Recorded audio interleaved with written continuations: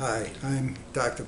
Swingle, and I've just finished a workshop on ClinicalQ and brain driving technology for the folks here at Thought Technology. The ClinicalQ is an extremely powerful clinical tool. What it does is provide you with a mechanism for telling a client why they're sitting in front of you, based simply on brain activity. It takes about 6.5 minutes to record the brainwave activity with an electroencephalograph. It takes another few minutes to interpret the data, and then you can tell a client why they're sitting in front of you. More importantly, it tells us where to go to fix it. So you may find that a client shows the brainwave pattern for an individual who's depressed. There are many forms of depression, and rather than hit and miss, try this, try that, we go straight to the area of inefficiency in the brain and correct it. That's the power of the ClinicalQ.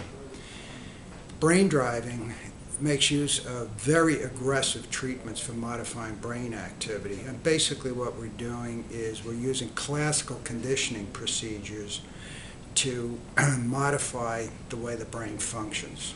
It's again a very efficient system for changing brainwave architecture, for either correcting problems or for optimizing performance, for treating folks my age so that they don't suffer from age-related declines in cognitive capabilities.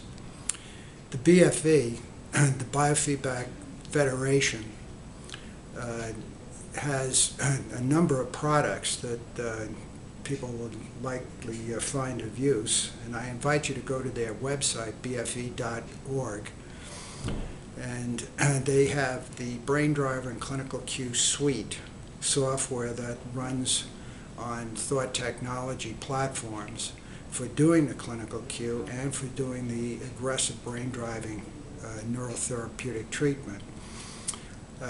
It also has the software that does the ClinicalQ, so that it prints out probes for the therapist to be able to ask the client, based on brainwave activity, do they feel depressed, anxious, and so forth. The BFV puts on a number of courses so that you can learn a lot about how to do clinical cues and brain driving by going again to their website. They also run webinars in which we deal with specific topics like brain and the art. There's one coming up in a couple of weeks, ADD, the treatment of emotional trauma, and so forth. And then we have grand rounds in which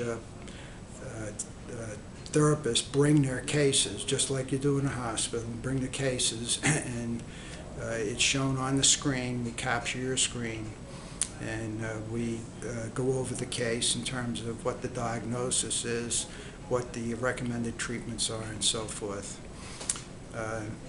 And again, bfe.org is the place that you can access for a lot of this information.